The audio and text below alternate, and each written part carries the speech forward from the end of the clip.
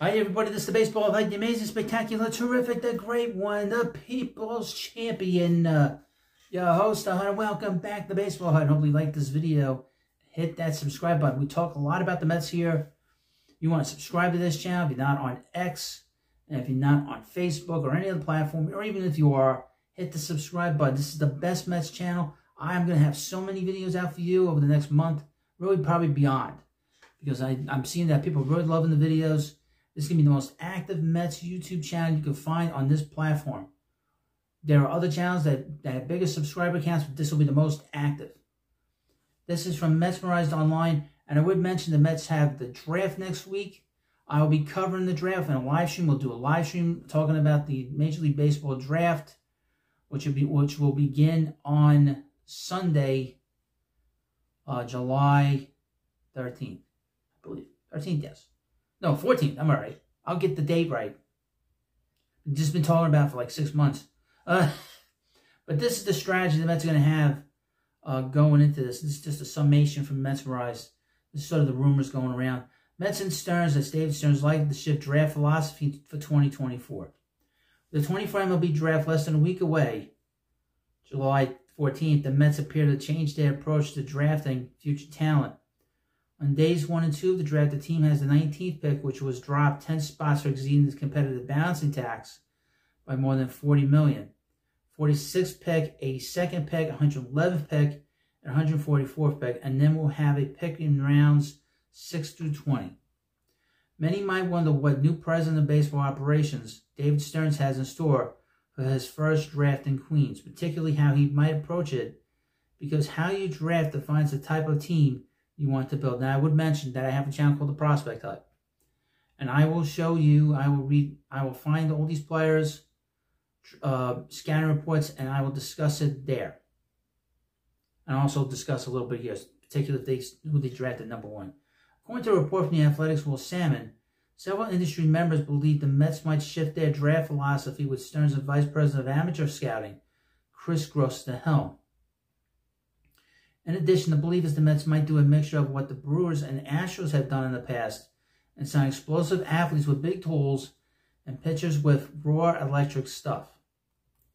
Stearns and Gross's draft success rate. It's no shock Stearns didn't have the best luck in the draft during his time in Milwaukee, but he has used this approach in signing players wherever he goes. Gross, meanwhile, oversaw 5 drafts during his time in Houston, having success in both the early and late rounds with players cracking the big club roster. He was responsible for the signings of shortstop Jeremy Pena in the 3rd round, Corey Lee in the 1st round, right-handed pitcher Hunter Brown, 5th round, catcher Garrett Stubbs in the 8th round, left-handed pitcher Patrick Sandoval in the 11th round, and outfielder Jake Myers in the 13th round. Since 2012, when Gross joined the Astros organization, the club has a league-high 64 players they drafted and signed to either appear in the majors with the team or another MLB team. In recent years, the Mets have drafted the likes of shortstop Calvin Houck, catcher Kevin Parada, infielder Jet Williams, pitcher Kumar Rocker, outfielder Pete Crow Armstrong, third baseman Brett Beatty, and outfielder Jared Kelenic. I would also mention Matt Allen in the 1st round alone. The results are a mixed bag at best. Looking at these players, Beatty has struggled during his MLB time, but continues to mash in Syracuse. Williams looks prized to be one of the best grabs in quite some time and might debut in Queens as soon as 25, with Hack looking like he can shape into a solid everyday player. Brown has struggled mightily at times, but has also shown strides of promise. Armstrong and Kelenic are no longer with the club, and Rocker never even signed a contract. Let me go back a little bit. Pete Crow Armstrong got traded in the Javi Baez deal. He's played great defense for the Cubs, but he has not shown to have the wherewithal to be a bat. And when the Mets drafted him in 2020, that's what his reputation was as a high school player, was that he couldn't hit. And that has shown to be in the majors to a certain degree. Kumar Rocker. The Mets drafted him, and they predicated all their slot money having wanted to sign him, and they spent less money later on in the draft. They took a look at his x-rays on his elbow, and they found out that this was a guy that didn't even want to make an offer for. And they let him become a free agent let him become a re-entry into the draft the following year for 2022. And the Mets and everybody was excited when the Mets drafted him because he was so big when he pitched in college. But he has been a bust. And then he went to Texas last year at a very high draft pick, and then he hurt his arm and he had to get Tommy John surgery. So that Mets got lucky with that, but they lost the draft pick. Kevin Parada came in with a big reputation as a catcher from Georgia Tech. And he has done very little to show that he can hit at the level that he did in college. And his defense has been very not so great in the minor leagues. Jet Williams has been hurt all season long. Colin Houck has struggled a little bit in his first year in Port St. Lucie. I would expect that he'll pick it up probably next year. And Jared Kelenic obviously went in the Edwin Diaz deal. People were spastic about it. Mets were very quick to move him. They drafted in 2018, then they moved him that offseason. And of course, Brett Beatty, they drafted him in 2019, and he's in the minors. So really very much a mixed bag to the point where it's something to discuss. While draft standouts like Travis Bazzana and Jack Caglione won't see the light of day after the 5th pick, the Mets still have plenty of options for their first pick at number 19. ESPN's Kylie McDaniel, who also reports that the Mets are looking to target big tools and outstanding athletic types, as the Mets drafted right-handed pitcher Brody Brecht from the University of Iowa. Brecht is MLB's number 21st ranked prospect in the draft. This fastball and slider comparable to Pirates ace Paul Skeens when Brecht is dialed in. McDaniel also notes the Mets could take right-handed pitcher William Schmidt, left-handed pitcher Cash Mayfield, or right-handed pitcher Dax Whitney on the pitching side. And outfielder Vance Honeycutt, who's the name I've heard the most, at number 22. Shortstop Griff O'Farrell, number 38 is a new name. Outfielder Dakota Jordan at number 34, or shortstop Tyson Lewis, number 39 on the position player side.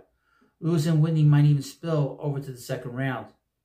In Baseball America's latest mock draft, the Mets select Seaver King, an outfielder shortstop out of Wake Forest. With a name like Seaver, it must be fate, right? Carlos Collazo doesn't believe King will make it this far, but has heard the Mets connected to outfielder Carson Bench. And Carson Bench is from Oklahoma State. And I hope they get him. That's the guy I want. Just so I can say Oklahoma. He's number 18th best prospect in the draft. And power bats like third baseman Tommy White, number 20. Third baseman Billy Amick, number 32. And the previously mentioned Jordan and Honeycutt. However, King is another name that fits right into Stearns' plan. He's a versatile player with high upside. Now, I would mention about Seaver King. I've heard him going as high as number 8. So I don't know if that's going to get him. But I want Carson Bench, just due to the fact I can say Oklahoma the way I say it. So I'm more excited about Nolan McLean because he went to Oklahoma State. Or just Oklahoma, whatever. They went to school in Oklahoma. That's the most important thing. When the Mets brought in David Stearns to sign a new Dawn and Flushing for the ball club, we got to see him take an immediate impact in the offseason and see how it played out almost halfway into the season. Now it's time to see him put his mark on the farm system, an aspect of the Mets that has continued to trend in the right direction over the past couple of years. Now, this is the thing. People online are constantly complaining about the Mets not drafting the players and making them get to the major leagues and having them be successful. The grifter known as Frank Fleming was screaming about the Mets farm system today.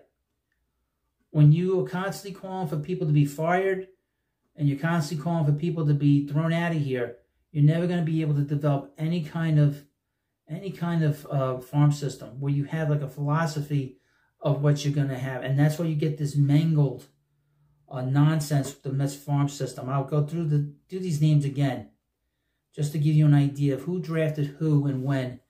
Jared Kelenic and Brett Beatty and Pete Crow Armstrong were drafted by Brody Van Wagenen along with Matt Allen. Kumar Rocker was drafted by Zach Scott.